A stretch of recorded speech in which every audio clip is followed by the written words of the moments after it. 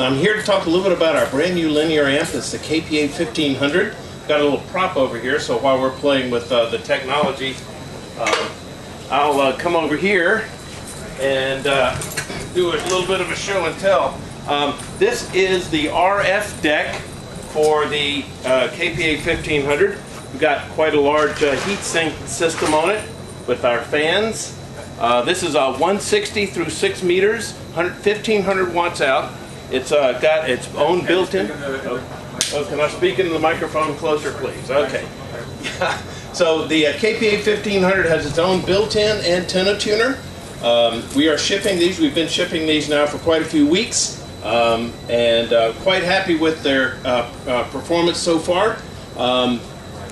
In addition to 160 through 6 meters at 1500 watts, internal antenna tuner, the also very well integrated in terms of the LDMOS devices. A lot of folks want to know a little bit about how the output is being produced. And there we go, there's our LDMOS devices, which are actually baked into a heat spreader with an oven and then set up on the dies so that we can then get them into the heat sinks themselves.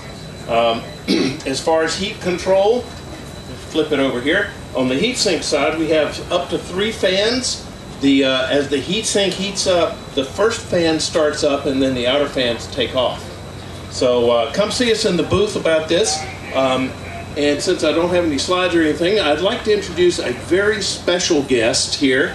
We have Wayne Burdick, who is our Chief Technical Officer, oversees all of our product design, and he's got a new, interesting device for all your summits on the air, SOTA and mountain topping, and folks like that. So Wayne Burdick. Thanks, David. Everybody hear me okay? Yes. I've been in the booth all day and I'm starting to sound like a frog. Okay, so David just got through showing you, our latest product at the high end of our product line in terms of power output, price, and weight.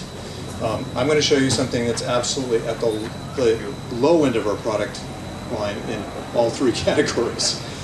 So, yes, speak up. Okay, get this a little higher. Okay, so you've seen the high end of the product line. That's our new toy, the KPA1500. We also have a new product in our line of portable equipment, and this is so you may have heard of our KX line, the KX2 and the KX3 transceivers. These are small handheld transceivers that nonetheless they pretty much have the same features as desktop radios. They're full software-defined radios. They include display and knobs, and the KX3 weighs 2 pounds, KX2 weighs 1 pound. But it's a full all-band, all-mode station, both of them. But one weak link is that we haven't had our own antenna products until now. So for quite a while we've looked for an antenna that would be ideal for, especially for pedestrian mobile, or for lightweight camping and hiking. And the trick was we wanted to find or design an antenna that was small enough to fit in our smallest full station bag. So what I have here, this is one of our KX2s. KX2 is an 80 through 10 meter all mode, including 4 different data modes, transceiver. As you can see, it's got a nice large backlit display, and it'll run up to 12 watts. It is a software-defined radio, but it's also very low current drain, so only 150 milliamps. So we needed an antenna that was actually small enough to go with this radio inside this this very small bag. Another bag that's about twice this size to carry more accessories. This is our CS40 bag, and you can't see it very well, but I've got the keyer paddle up here inside that attaches to the rig. I've got an Apple ear pod in here, so I actually use that as my headphone and my mic interface. And then I carry a paper log sheet in there. So I basically go out in the field all the time, like my SOTA customers, summits on the air, and try to operate with low power and small antennas and see what DX we can work. So the new product is this antenna, which is called the AX1. And hopefully you can see it. We don't have any slides here, but if you want to check it out at our booth after the show, we're just in the next building over. So the AX1 is the first example in our AX line of antennas. It weighs 3 ounces, but it has a very high Q coil wound with high temperature number 20 enamel wire, and it has 2 coils actually and a slide switch on the inside to select native resonance on either 20 meters or 17 meters. And another nice thing about the antenna is the resonator is very high Q, so the losses are very low, and if you're using a KX2 or a KX3 that has the built-in automatic antenna tuner, you can also tune this antenna up on 15 meters. So we think of it as a 3-band antenna. In a pinch, you can even use it on 30 meters.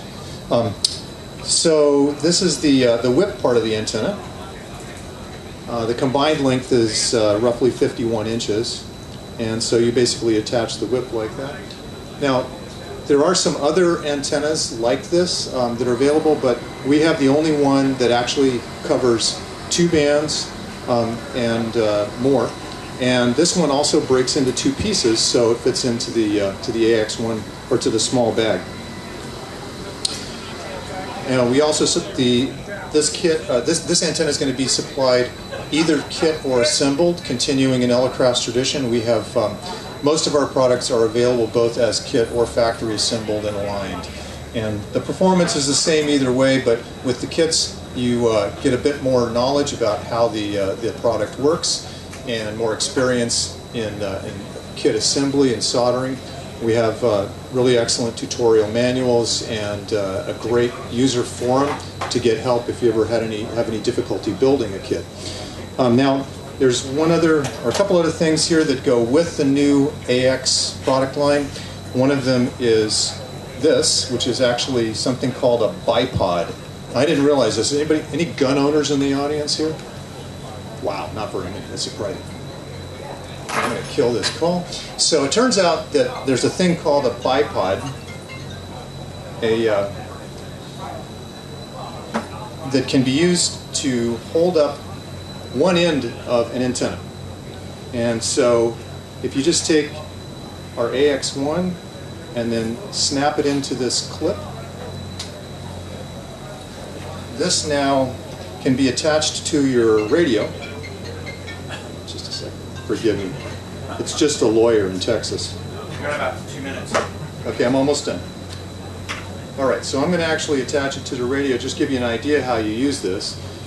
So typically, if you're out in the field, you might get lucky enough to have a park bench or a picnic table or maybe a flat rock to sit on while you're operating in the field. And we now have a way of attaching the radio to a right angle Bnc connector, and that holds the whip in place, and this bipod can be adjusted to match any difficult, whether it's flat or rocky surface, and keep the whip from rotating in the wind. This was one of those unsolved problems in theoretical mechanics, how to keep a whip antenna from rotating when it's attached with a right angle connector. So that is our new AX1 and the AXB1 bipod, and we also have a tripod adapter, so you can attach your antenna to a small camera tripod and get some additional elevation on your antenna in the field. Any quick questions? Okay, great, thank you. Thank you.